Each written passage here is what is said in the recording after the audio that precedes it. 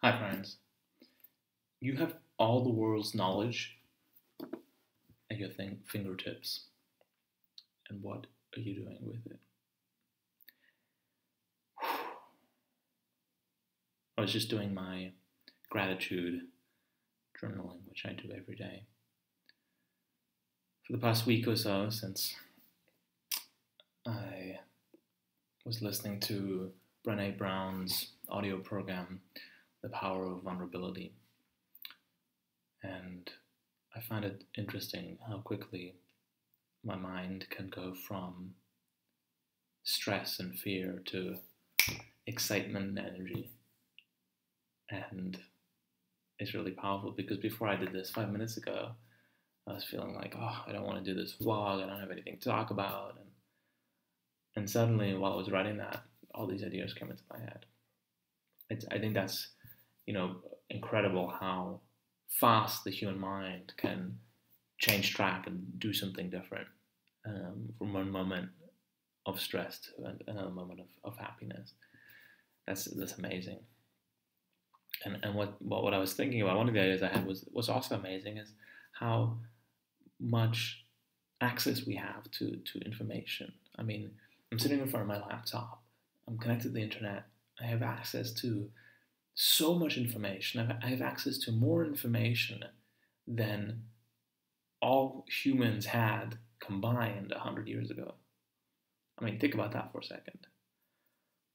We are living in such an abundant age. We have so much just really literally at our fingertips. And we have to just ask ourselves, like, what are we doing with it? Like, are we making the most of what we have? Are we being the most generous, the most compassionate, the most wise? What are we doing?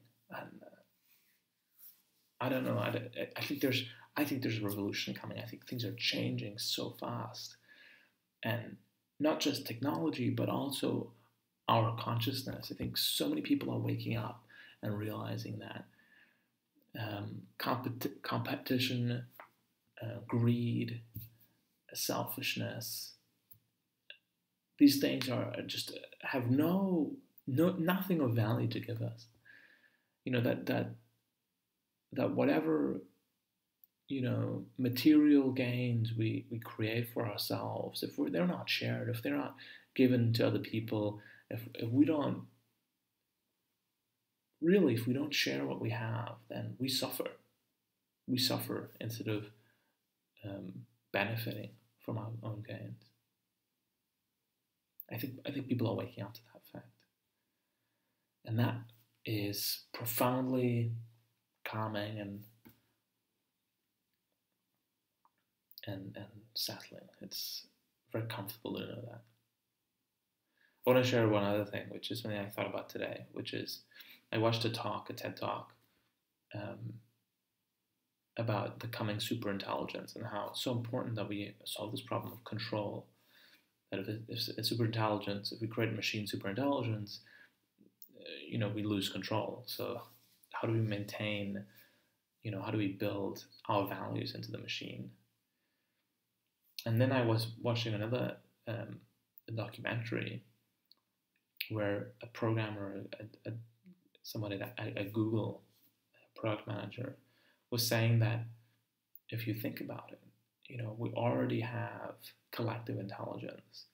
The system of us and the internet and the interconnections that creates is creating something larger than ourselves. I mean, it goes back to kind of Gaia theory, like when you think about the world as a whole, it has an intelligence, not the kind of intelligence that you or me have, but it has a deeper systemic wisdom. The earth has so many self-balancing systems.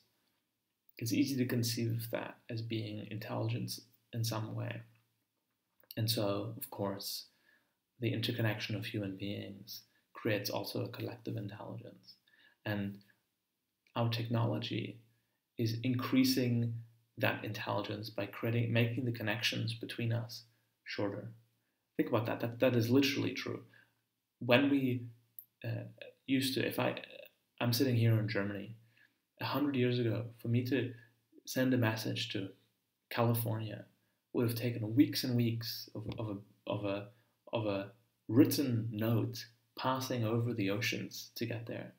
And today, I can talk at my laptop, have a microcomputer, a microprocessor, gather all the visual inputs, all the photons flying into this camera, process them, upload them to the internet, fly them throughout the internet through a bunch of satellites and cables, and then recreate them in audio and visual form for you to see just moments later. That is incredible. It's shortening the distance between you and me so much that real collective intelligence is becoming possible. If that gap is reduced even further, if not just if it becomes easy for us to not just have a conversation by video, but by holographic virtual reality, which is coming. Those headsets are coming, but what's coming even more is true holographic communication. There's a company in Florida working on this, Magic Leap. They have $1 billion of funding, and they're making this happen. Then, and that's going to happen very soon. In 10 years, in 5 years maybe, you and I will be talking through holographic medium where we will believe that we're sitting next to each other because it'll be so real.